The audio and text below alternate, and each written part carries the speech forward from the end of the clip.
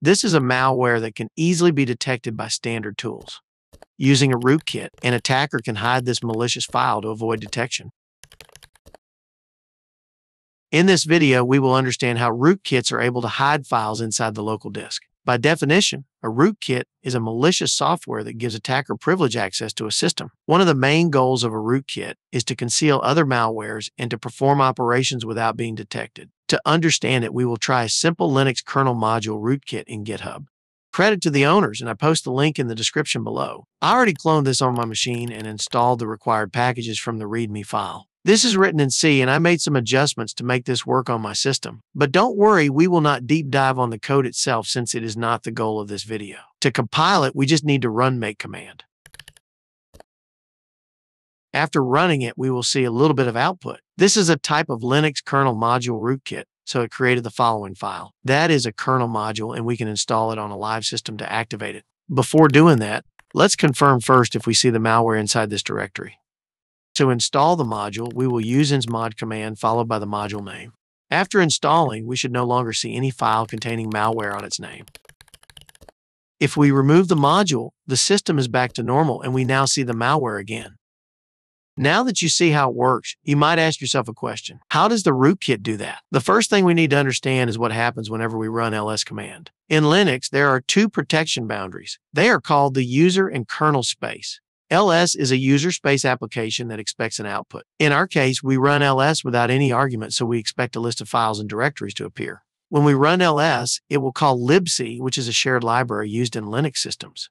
You can think of libc as a wrapper to low-level functions. The specific function it is calling whenever we run ls command is getDent64. That function reads raw directory entries from a directory file descriptor. Since it is still in user space, it needs to reach the kernel space. It needs to do that because the kernel is the only one who can talk directly to disk devices, use file system drivers, page cache, and buffer cache. To do that, it performs a low-level assembly code, a small stub, to connect to something inside the kernel space. That is the kernel handler. This is also called the syscall dispatcher, which calls the kernel space functions. This is also the point where the switch from user mode to kernel mode happens. After that, the syscall handler will now call the target function needed, which is the sysgetDent64. This is the one that talks to the file system driver and walks the directories. Notice also the difference between the name of the user space and kernel space functions. They are very similar, but the kernel space function is prepended with sys. This is a common pattern. Once the sysgetDent64 is done performing its duties, it will copy the results back to the user space. In this normal flow without any rootkit, we will see the malware included in the output.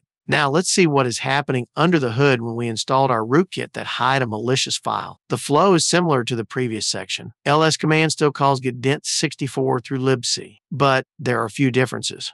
When the syscall handler is about to call the sysgetDent64, it will be intercepted by a function called fhftrace_thunk. It uses ftrace, a built-in kernel function that records or intercepts function entries and exits. The main purpose of this is for debugging purposes, but attackers can abuse this like what is happening right now.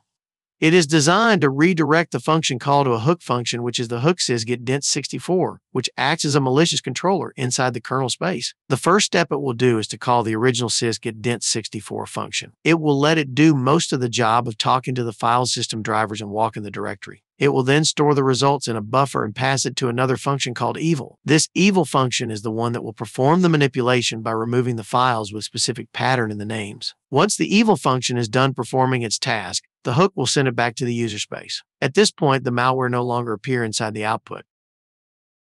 As we learned in this video, one of rootkit's main goals are to avoid detection or hide other malwares. It can do that by installing a kernel module that will manipulate and redirect the execution of normal kernel functions. Once the malicious kernel functions are performed, it will return back the filtered output to the user application. This is just one feature of a Linux rootkit, and there are more such as installing backdoors, hiding processes, and disabling security features. If you want me to cover more about rootkits, please do like this video.